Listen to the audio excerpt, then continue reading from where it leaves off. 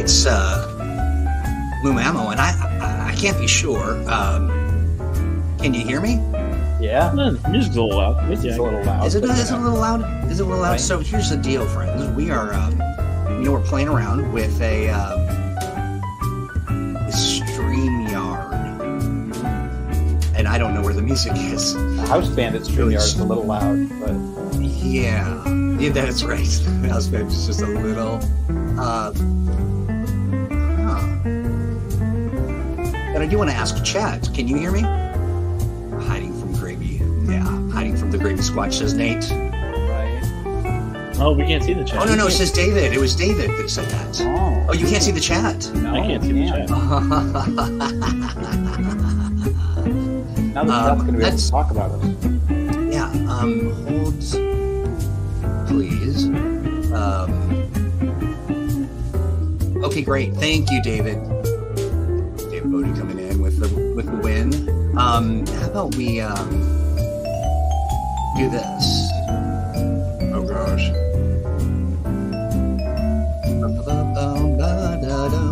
I found it. I really like this melody. It's pretty nice. Ooh, there Hey. we Yeah, go. there we are. That's better. There's a volume control.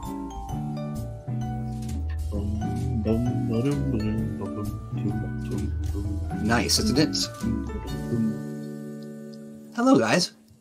Hi. Hello. Now, on this day, I say unto you, good Mumamo, but I also say, oh, I know what. I also say this. It's coming. I think. Holy smokes. Hopefully you're the one who knows. There it is. Breaking news. We have a scandal on our hands. Mm. The industry has been lying to you. Right? About what? What? They've been keeping dev secrets. Have they been lying to us or lying to them? Right?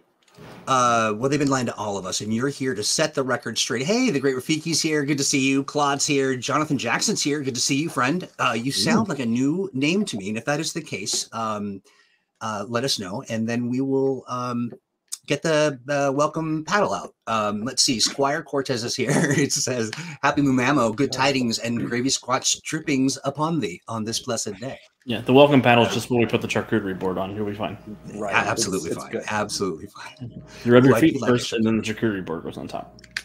And Dominic says, I meant, ooh. Indeed.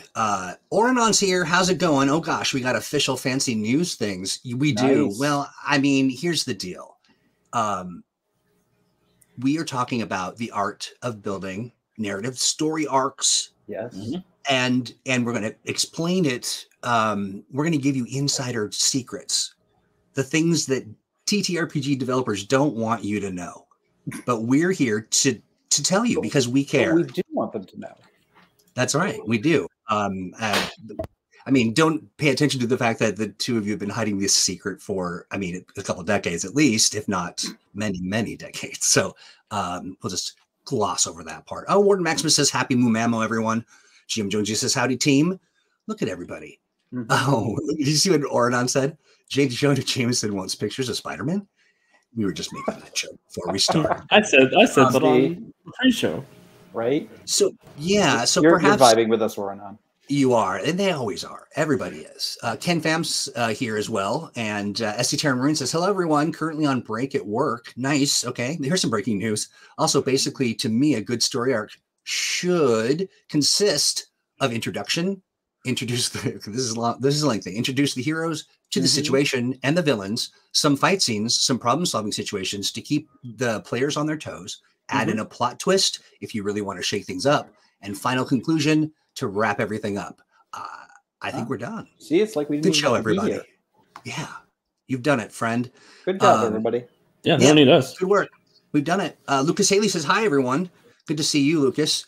Warden Maximus, I'm only seeing the Twitch chats. No one else is coming through. Huh. Okay, that's good to know. That's good to know. I see. So I can send a note to all destinations. but I don't think we have that thing that Restream did, which is the spin other chats to other. Yeah. So that's too bad. that is a bummer. Perhaps I'm just, maybe it's a setting, and I'll dig into that. So you may be missing some of your compatriots at other places, but you'll always be in their heart. Hey, so gentlemen, we've got some news, some stuff to share that isn't about, blowing the lid off this story. Chatbot is broken. Yeah. No chat on. Okay, Apook says no chat on the. Oh, that's right, because you're not. So sorry. That was the one thing I forgot. Well, I can't actually. So this StreamYard test is meant to sort of see, do we like it better? And so far we do, but I only had 3 spaces to be able to broadcast to until we buy the pro account. So that meant I had to make some choices. But we'll get you back on, Apook, I promise. And give everyone my love and tell them to get over to YouTube and subscribe and like and do all that good stuff. That's really a message for everybody. Take a minute, wherever you're at, make sure you're following us, liking us, give us the stars, give us the thumbs, whatever you got, give it to us. And Apook's like, no, we do not like it better. I promise you'll be back in the fold. But tech limitations and such.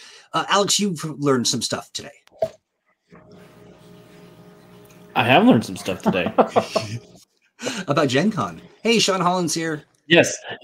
Oh, I was going to say I went to the Museum of Play in Rochester today. What things have I learned today? Tell us. I went to the Museum of Play in Rochester today, and it was a ton of fun.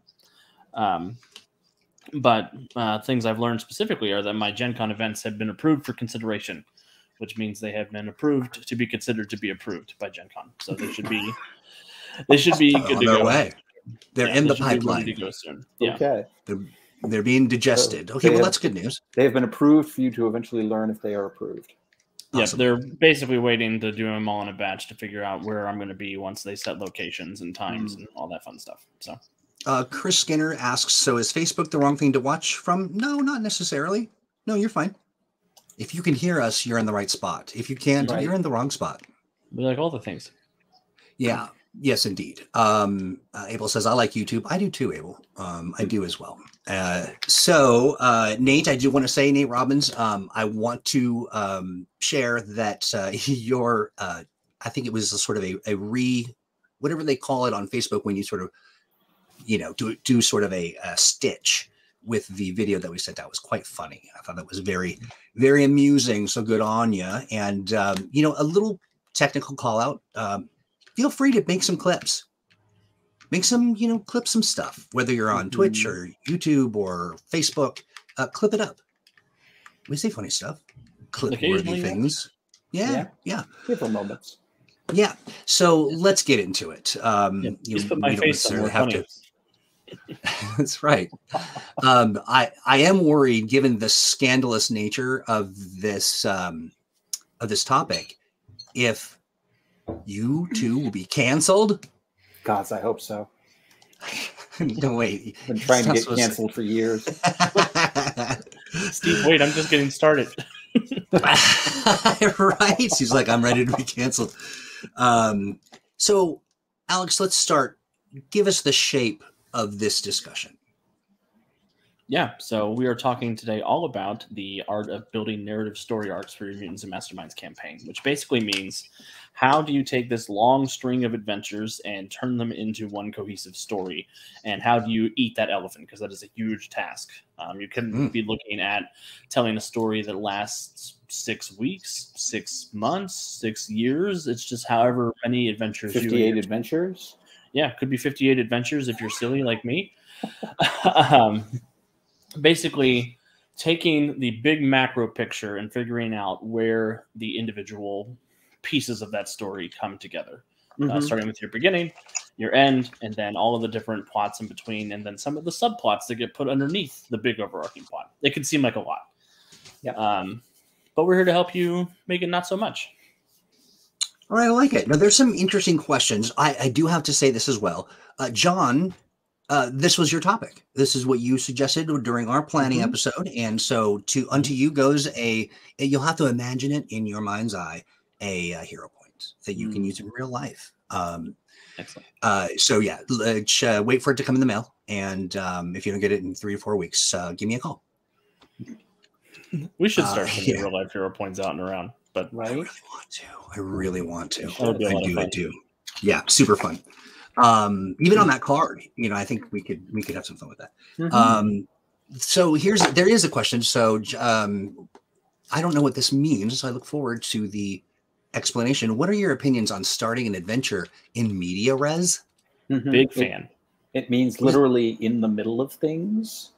It's a cinematic technique for basically starting a scene literally in the middle of the action. So, for example, in the midst of a fight or a chase or a big explosion or something like that, that just throws things immediately right into the action. I'm a big fan of that. Like Alex says.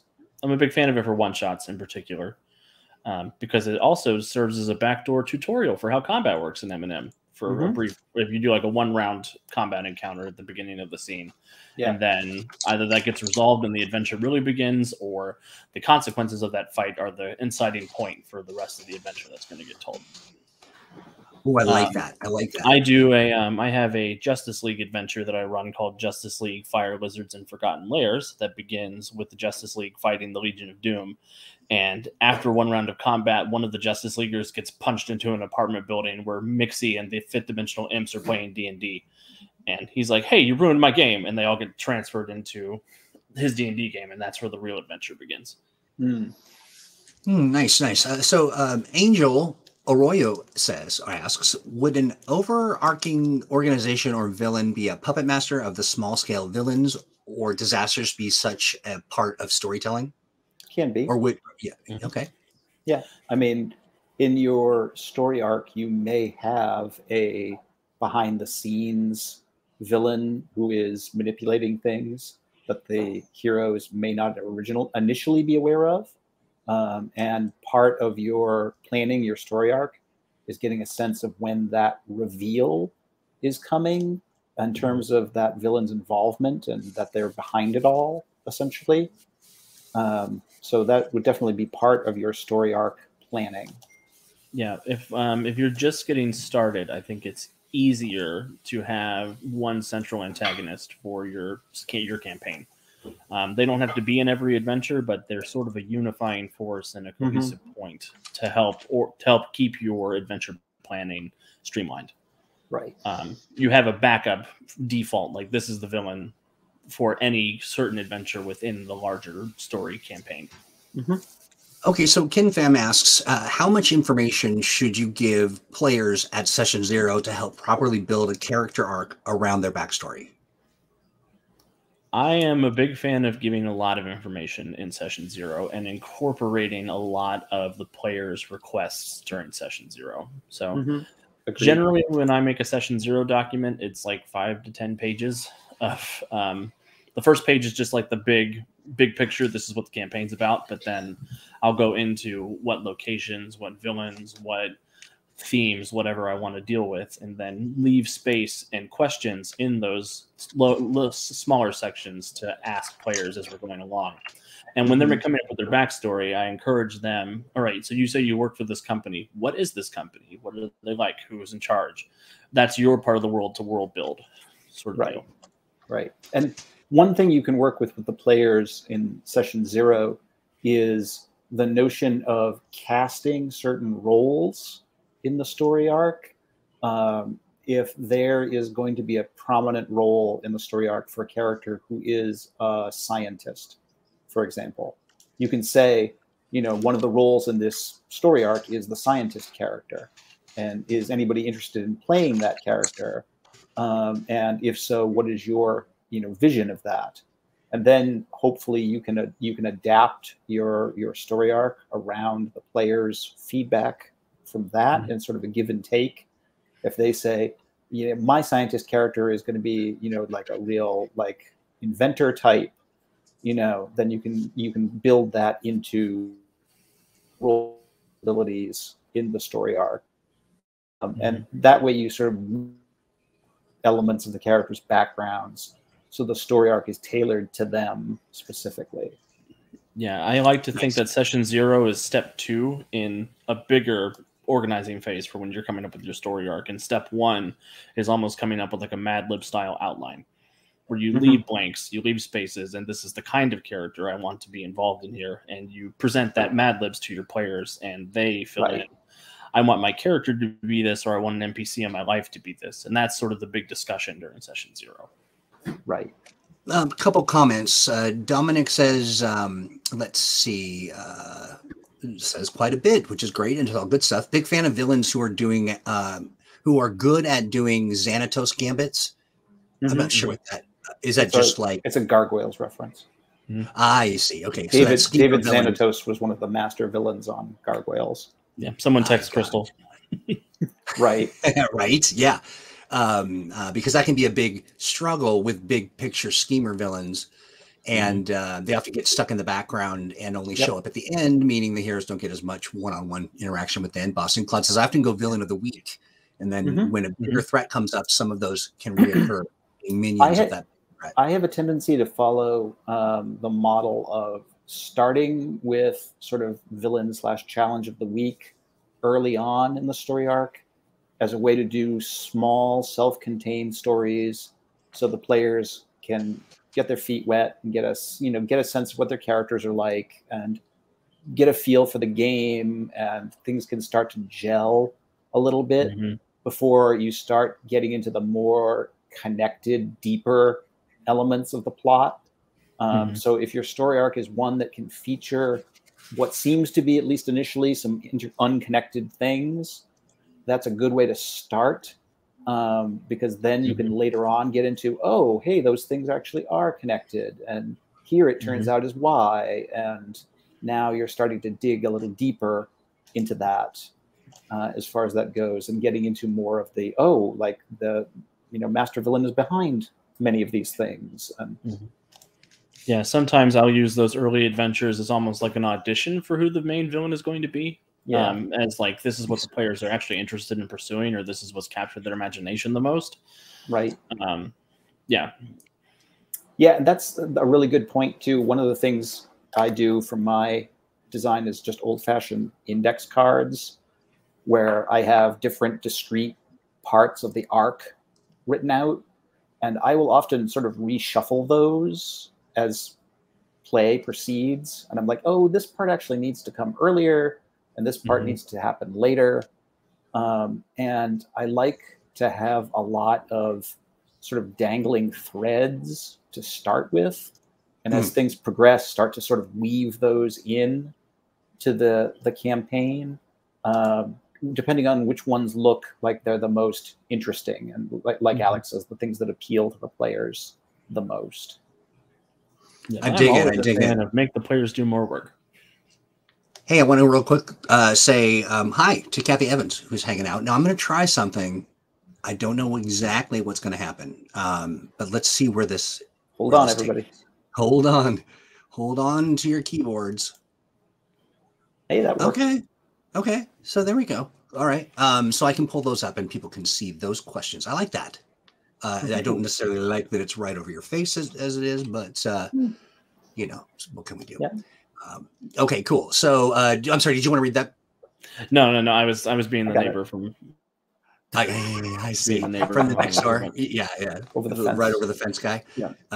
So the villain is still thwarted, and then yes, exactly. Dominic sounds like the light from Young Justice. Awesome stuff. And there's lots of ways you can backfill importance to those early adventures if you need to. If you need to connect them to the wider plot, you can come up with some reason that they're connected that wasn't immediately obvious in the beginning. Yeah, and you do have to be flexible in terms of your planning. And sometimes it is a game of turning a twist in the adventure campaign into, well, that's really what the villain wanted all along. And, you've just played into their plan so far as that goes.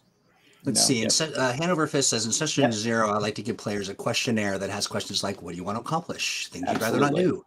Yeah. Anyone to interact with? I appreciate that. As somebody who is, I've been playing TTRPGs for some time, but, once you kind of crack the code, you want to get a little deeper in your role play. You want to get a little, Mhm. and be a little more. It can be difficult to kind of find that beat, and I think the GM plays a great role in sort of facilitating that. That sort of questionnaire is both good for sort of drawing lines that the players, are like areas where that are just no-goes for players, things they don't want to see or don't want to deal with in the context of the campaign. That's great information to have. And you can also fine-tune those kinds of questionnaires for the kind of story arc you're running. If you know, for example, that the character's greatest fears are going to feature in an upcoming adventure in your story arc, you can ask them in the session 0 questionnaire. So what's your character's greatest fear? What is the thing that would most tempt your character if they're going to be encountering a tempter villain like Mr. Infamy or Hades, things like that. You can sort of prepare yourself for the story arc by asking the players really targeted questions. Absolutely. What Hey, kind I want of to your tracker to so I can make them show up? Am I roboting or are you? You lost for a second, Alex. Yeah, say you that lost one more me for a time. second? Yeah. Am I real again? You're back. Okay. Yep, you're real. I said, what kind of people is your character attracted to so I can have them show up and be villains? Right. Yes, exactly.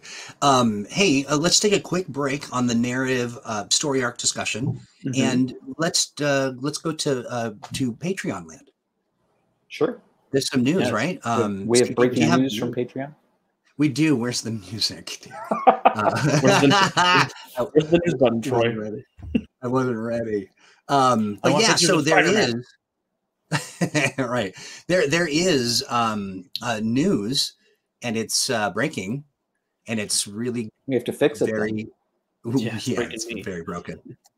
Let's do it this way. Where is the news? How about this? Tonight in Patreon news. To you now, to you, Steve Kenson. I understand we have finalists in our first Mad Libs and Masterminds polls. Yep, our heroes in Patreon have lovingly gifted me Atlantis as a location and Gamma the Atom Smasher as the villain for the star and location of our first Mad Libs and Masterminds. So I'm trying to remember I'm going to work on that. Breathe or not. That's a very good question. This. Right? I do love this, and I want to say, so for those of you who aren't on the Patreon, basically, Alex kind of started a new fun challenge, if you will. It's sort of like vote on a place and vote on a villain, and Alex is going to create something out of that. And Claude says, was not expecting Gamma. Yep. See, it's the magic of ranked choice voting.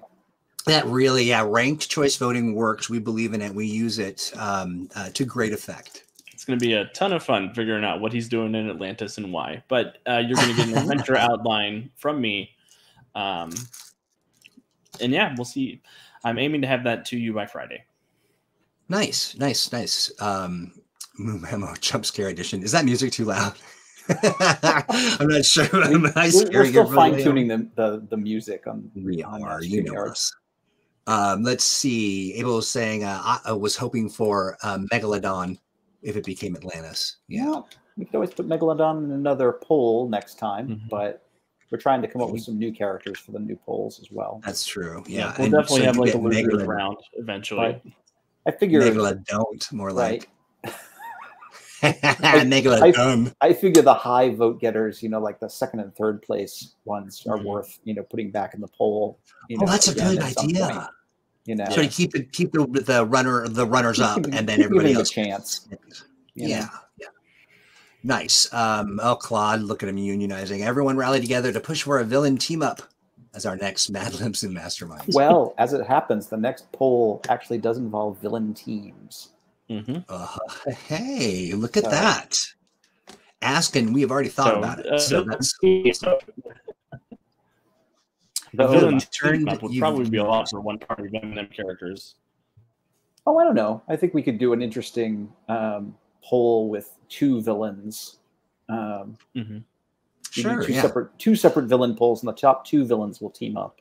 That is right. So, it's like you would do a president, vice president or something, I like it. I like it. Ken Pham says a sea-based enemy in Atlantis would be too easy. Yeah, it would be. Right.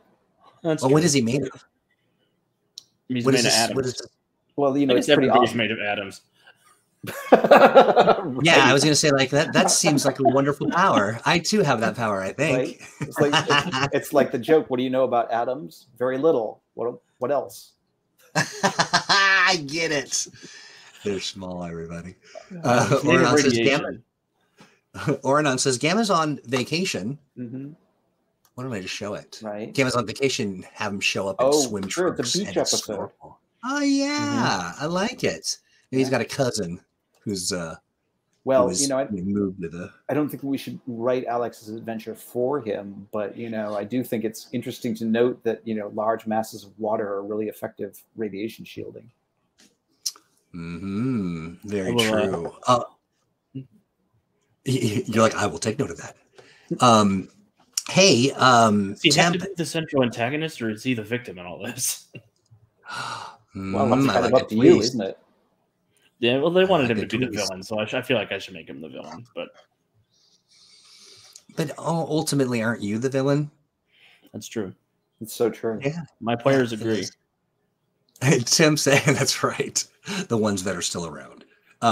Tim says, how will Valiant Comics fit into the Mutants and Mastermind system? Will there be any differences from how it usually plays? Perhaps new superpowers? A little off the beaten path, but he was very insistent.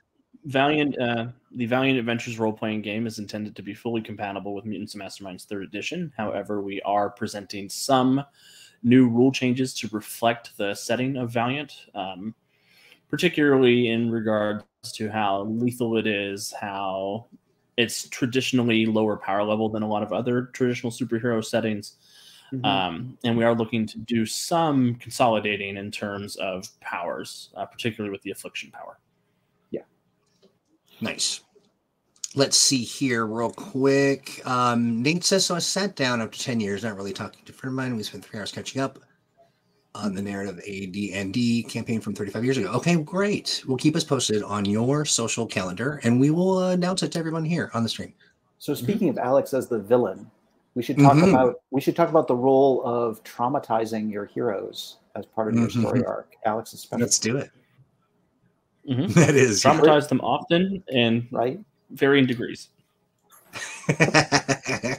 You can't be on 11 all the time, or they'll get numb to it. You got to do lower doses. I see. Right. So how do you plan out all the bad things that are going to happen to the heroes? Yeah. What's your pattern matching? How do you do that?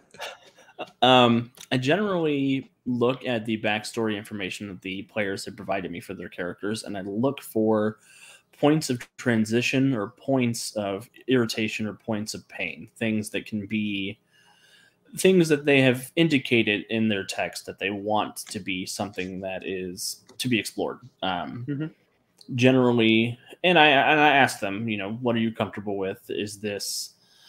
Are you looking to just escape? You don't want any of this like extra smoke, because a lot of the other players do want the extra smoke, but some people don't. But yeah, it's a lot of paying attention to what they present initially, and then coming up with new and exciting ways for it to be bad. Particularly any instance where there's an NPC that they've been leaning on who can either die or turn against them. But you don't want to overdo it, because eventually they stop trusting anybody you put in front of them. And it's very much trial and error. It's you play a campaign, you sort of navigate that morass a little bit, and you learn when it's too much and when it's not enough. And I am a big fan of palate cleansing episodes after traumatizing ones also. Right. You need a little light-hearted something after a really big, dramatic episode. Yeah, there was an episode of Nether War where Steve was gracious enough to come on without enough preparation. and he was playing the role of Adrian Eldridge. And at the end of that adventure, Adrian Eldridge heroically sacrificed himself to get the rest of the heroes out of the situation they were in. And they were betrayed by Bowman's girlfriend, and that was a whole situation. And then afterwards, we went to the idiot box for a little while to chill out. Mm-hmm. Nice. Because the fun TV episode was a lot of fun. And that, that really points out the related notion of, in addition to the just sort of main story arc, there are all of these character arcs where each character has their own story, their own subplot, their own progression as a character. And it's about, you know, whatever story their player wants to focus on, whether it's confronting their old mistakes or overcoming their personal foibles or achieving some long-held goal, or, you know, whatever, you know, character goals they decide, you know, are important to their character and how their character grows over the course of the story. Yeah, that's another session zero thing I like to do, which is ask each player, what kind of character arc do you want to go on? And does anybody volunteer to have the sad one? Or right. Yeah. Who's in the mood? Who can carry this, you know? Yeah. And you have to be mindful. You have to be empathetic, and you have to communicate and check the vibe and everything. Everyone's trying to figure out how to min-max your power of trauma distribution. So, Alex, they should know your power level X by now, but that's right. Yeah. Alex, I do have a couple questions for you. There's an art form, and I've seen you do it because I've played in games and I've watched you run games. I've played in games that you've run and watched you run games. You have a way of sort of an ebb and a flow. And I sometimes I can, you know, see the wheels turning, like you're kind of like, okay, what am I going to do? This person just grabbed the villain's weapon and killed him with it, you know, like how do I, but also I'd imagine even with traumatic moments as well, you seem to have a kind of almost like a sixth sense. You go to a place and you take it to that edge, and then you bring it back so that it's not like you're leaving people permanently traumatized, but it's challenging to the degree that person can take it or wants to, you know what I mean? How do you develop that skill? How is that a thing you're born with, or? I wouldn't say I'm born with it. I would say that I have the strange luck of being a game master since I was 11 years old. So I've spent a lot of time observing people reacting to gameplay and getting to sort of do that Rain Man dance with them. But one of the most important GM skills that you can develop is empathy, and being able to sort of to feel how the players are engaging with the material, and always remembering that the goal is to traumatize the character, but not the player. And the GM's job is not to win the game. It is to make an interesting and challenging story, and it's sort of an instinct that you practice and you practice and you practice, and eventually you get good at it. It's just, I'm trying to think if there's any like tricks to get started with, and I mean, or even a mindset to put yourself in an empathy sort of space. Honestly, I think that the thing that has served me well as a game master is asking myself the question: the cool thing to happen now would be, you know, not necessarily the thing that would be the most difficult or the biggest setback, although sometimes that is the answer. But the coolest thing to happen right now would be what? And sometimes that departs from my planned story because a cooler thing presents itself. And I'm like, oh, but it would be really cool if this happened right now. And sometimes you just have to, when that opportunity presents itself, you just have to go with it and see what happens.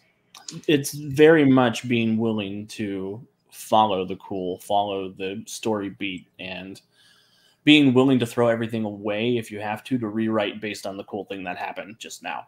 And it does remind me a little bit.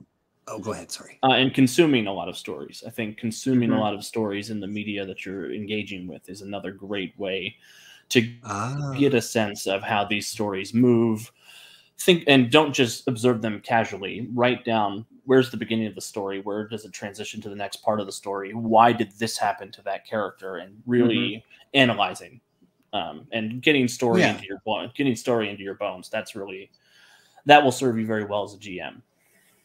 You know, it strikes me that this sort of extemporaneous action or the stuff that you're doing is really in line with just what improv is. Like it's giving, and if everybody's on stage giving to each other, you know, and sort of yes-anding, that just creates just a kind of this sort of virtuous cycle. That's interesting. So Ornon brings up a great question, and it's one thing that I actually have always wondered how you do this, but the idea that, so it's, you know, your character arc after the original character arc, like season 2 of your character or your TTRPG, how do you prepare for that? Or how do you, like, is it about a palate cleanse and sort of some low vibrational sort of trauma with some spikes, or like, how do you do that?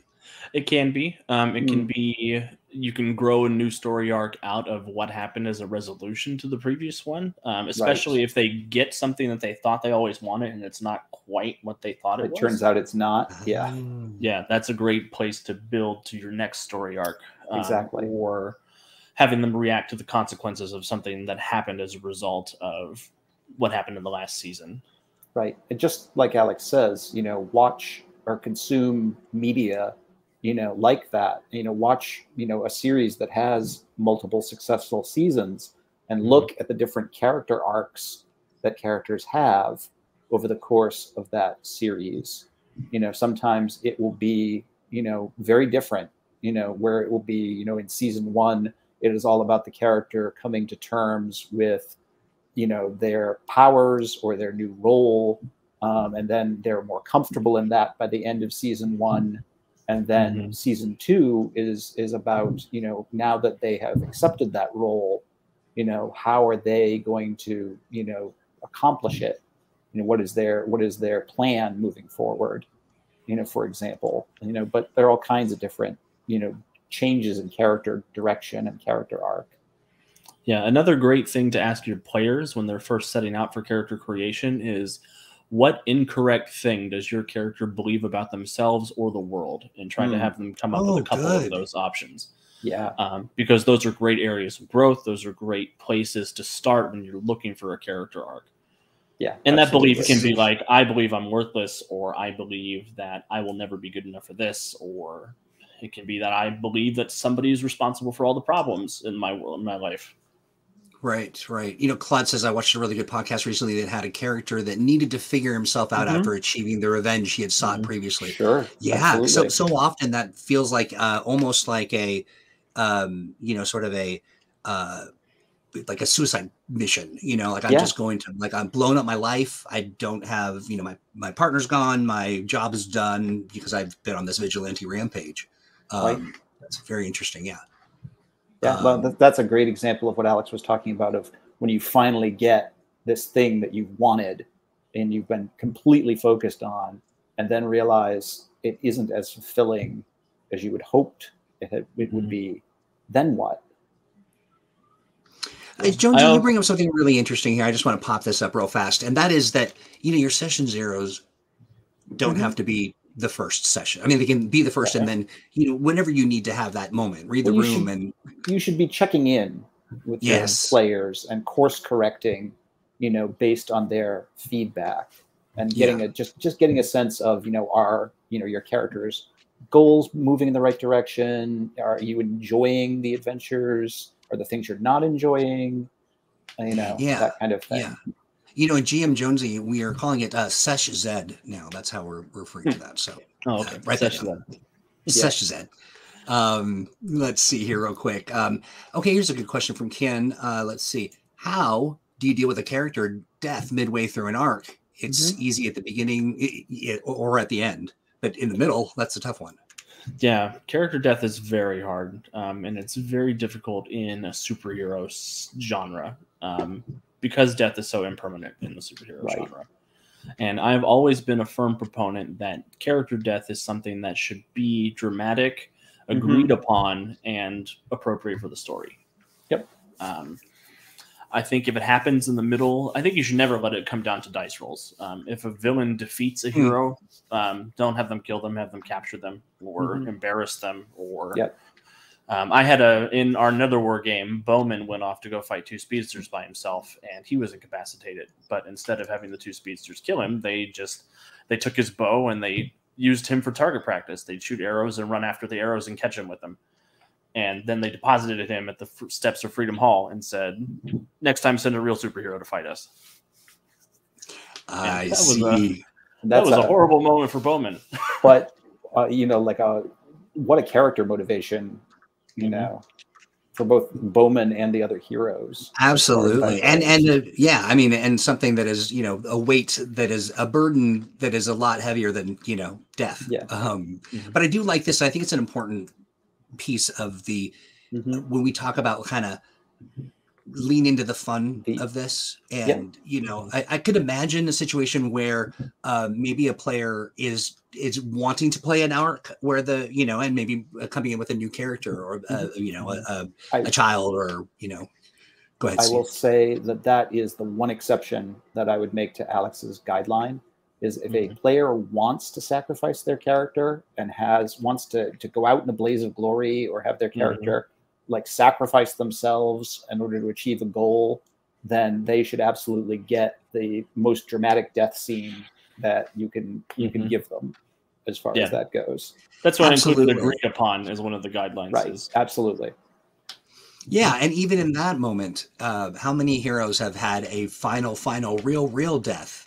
Sure. I mean, that's comics for you, That's right. And as RC says, mutant heaven is a revolving doors. Revolving doors. Yeah. That's right. And I would encourage you, if a player is looking for that, to bring them into the planning on their death and working behind the scenes with them to sort of navigate how that's going to happen. Yeah. Right. Ideally. Yeah. And potentially prime the other players, because for some reason, if the other players don't know, they will do everything possible to prevent that death. That is the one problem with that. In my experience, is exactly that. When you know there's a dramatic death scene, sometimes the other players will just not. They will fight you on it. They just will not let it happen. Yeah. Yeah. Interesting. So RC says we got to hope the Bowman never takes off his ankle weights for all our sides, or all our sakes rather. And what's interesting about that is Bowman seems like more of a shake weights kind of guy, but sure. I mean, that's to learn something new. Mastermind Apook says, like Alex said, if there's going to be a death, it's because the GM and the player discussed it and agreed, and it was the best thing for the story and everyone's experience. Absolutely. That's true. I agree. And Apook over at the Freedomverse games. Oh, go ahead, Troy. Go ahead. No, I was just going to say, Apook over in the Freedomverse, death is never assumed, even when incapacitated. Yeah. Yeah. Yeah. And then in a superhero role-playing game, death it can be a little more casual than in a fantasy RPG. Consequences of your actions as a superhero are less about your personal harm and more about what you couldn't protect or what the villain gets away with, rather than a consequence of your foolhardiness. Yeah, and let's pivot here. I think Joe brings up something interesting, an interesting aspect, or something you can kind of incorporate into your story arc. But then there are those villains who break the fourth wall while you were writing, and it just to mess with your story. Talk to me about when you're creating this story arc, how deeply do you get? Do you get to a point where you're sort of communicating in a way, sort of what would this villain do, and how would they act in this moment, and when it comes to branching story and all of that, how much do you get into that? When I'm creating, go ahead. When I create a villain, I am, especially in regards to a long form story arc, I'm less concerned about what their exact plan is and more what their motivation is, what they want to pay to accomplish the goal, and what they're willing to sacrifice if that price isn't met. So that the villain, I always know what the villain wants and what they're willing to give up to accomplish that goal. Interesting. Those are the key things. That's very interesting. Just the notion that you've got in your mind sort of the trigger for, how far will they go, how much will they sacrifice? Very fascinating. Right. Yeah. Right. Because there's a price they want to pay for it. and then there's a price that they're willing to pay. Yeah. And one might be not quite as heavy as the other. Sure. Sure. Yeah, indeed. Oh, go ahead, Steve. Did you want to add some thoughts, sir? I agree with Alex in that regard. I mean, I think that keeping the villain's goals in mind are the key things, so that you can adjust them based on what happens in the arc. And if, the initial plan doesn't work out, what is their sort of backup plan, or, what is another way they're going to go about achieving their goal, so far as that goes. Because in a superhero story, the villain is really the primary motivating force. Heroes are generally reacting to the villain's plans in some way, or the villain's actions. The villain initiates the adventure because they start doing something and the heroes are going to stop it. So having a really good solid sense of what the villain is motivated to do is really the key thing to keep things moving. Absolutely. Yeah, if you do get into, I was just going to say, Troy, if you do get into the minutia of the villain's plan, I think that's a great place to start looking for story arcs, especially if the villain has plans to acquire things. You can build an arc around each of those things that they're trying to accomplish. And and being clues to the motivation, and that's a piece of the puzzle that the heroes have to kind of unpack. Right. And if you're looking for a way to increase player agency within the villain's plan, you can find a way for them to acquire what the villain's plan is. And then they can plan if they're going to keep reacting to what the villain is doing or try to jump ahead of them in the plan. Right. Oh, I like that. Right. Yeah. One of the key questions to ask yourself in planning out a story arc is, what is the hero's entry point? Basically, when and how do they find out what's going on? Because obviously the perfect villainous plan is one that the heroes never find out about it until it's too late. That's right. And honestly, that can even be an interesting way to start a story arc, is with that sort of scenario. And what happens if, the villain just is so effective that they succeed, and the heroes are, instead of looking at stopping them, they have to be looking at how are they going to undo what the villain has accomplished. That's almost like starting your campaign in media res. Yeah, indeed. Interesting notion. I feel like a lot of what the GM does is prepare and sort of plate up context, and sort of putting you in that space one way or the other. And Ken brings up a very interesting concept, and it's a question really. How do you feel about using an off-screen camera, like showing what the villain is doing without the heroes actually being there? I have done that for players on occasion, where I've done cut scenes that are basically intended for the audience and not the heroes, because it provides a useful context for the story. It's harder when you're limited solely to the point of view of the heroes, because you can't provide that added context. It can even be fun if the players are into the notion to play out scenes where they play the roles of some of the villains or NPCs, having a scene that doesn't involve the heroes, off stage, as it were. That gives them added context. If your players are good at compartmentalizing what they know, and can separate what they as the player know from what their characters know, it can be a really interesting technique to give the players additional points of view. I also think it's a really good technique to help establish a rapport between the villain and the heroes if the heroes don't have a lot of scenes where they actually interact with them in character, or the players and the villain rather than the characters and the villain, so that they can get a reason to have like a personal "I hate this guy" relationship. Because that's one of the main appeals to a central antagonist, is that they can have this personal, "Oh my God, I have to stop you" feeling with that character. Right. Oh, Claude brings up an interesting point as well. It does have a very comic book feel. It does. It does. Yeah. I like that. So here is John asks a question. What were the two most difficult adventures to link together in an arc for the upcoming Adventures Assembled? Into the Idiot Box was my hardest one for any. Oh, really? Like, how come? Just finding an excuse to go to TV Land for a brief sojourn. I had to really do some mental gymnastics to get us there without a Quark showing up to start the problem. Yeah. Because Cerebrus Rex was the main villain in my story, so right. He doesn't want to go to the idiot box. He doesn't even know what TV is. I love it. Yeah, the other ones fit together pretty well in my mind. Yeah, I'm trying to remember what the hardest one to fit into that story arc was, but I'm not honestly sure. I found Into the Idiot Box fairly easy because it's such a Deus Ex Machina to begin with. But I remember that actually I think my own Green Thumb Black Heart might have been hardest to work into that particular arc that I came up with. I like it. And that's, I mean, and I think that's a great question. I want to say, like, this whole entire conversation has been amazing. I mean, clearly we have well and truly blown the lid off of this discussion. We have exposed those secrets, and we're awesome. What do you think, Nate? Oh, good. Okay, the world will never be the same. Nate agrees. That's wonderful. I love it. There can be so many good campaigns happening out there in the world.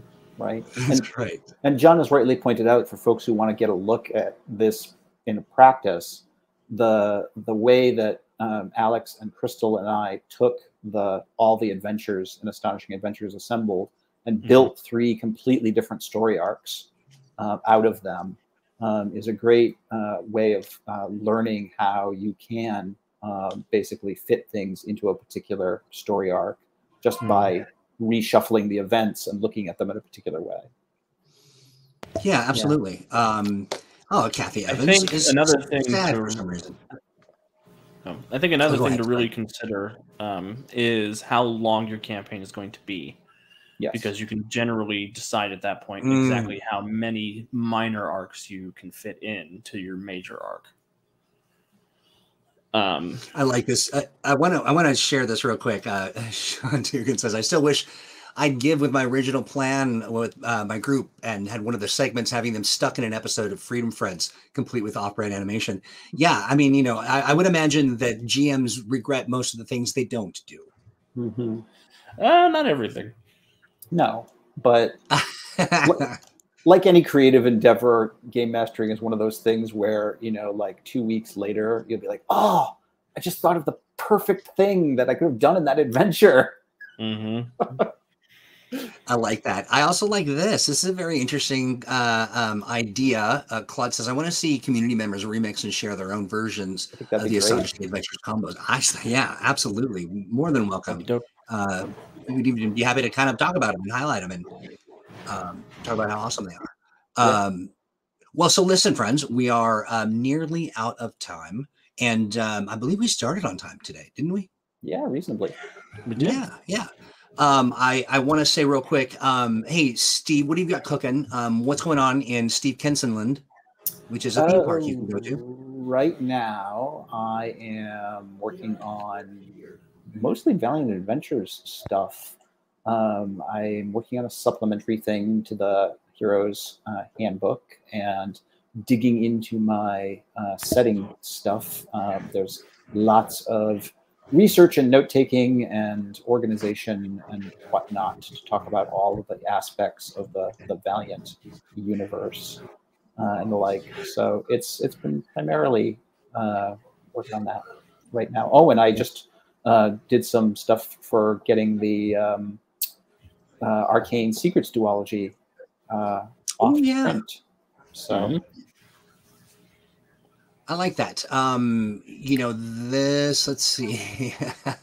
Apu shares, since we're talking about Astonishing Adventures Assembled, we are re-releasing all of the contained adventures on Roll20 with a big glow up, including new art, new tokens, new maps, and more. It's exciting.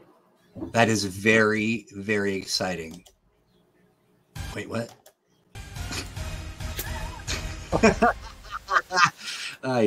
So sorry. I don't know why Alex pushed that button. Question then for you, Alex. What have you got cooking in your world? What's happening? What's new? What's now? What's wow? Oh, lots of things. I'm waiting for my Gen Con events to get approved so that people can sign up for them. We'll be sure to tell you exactly as soon as we know when they're available for sign-ups so that you can come and play with me. I'd love to see all of you. Tomorrow night, we are doing the Joy of Game Mastering with Alex Thomas at 7 p.m. That's EST. right. We're going to be talking about convention games, specifically how to write one-shots, how to cast the characters.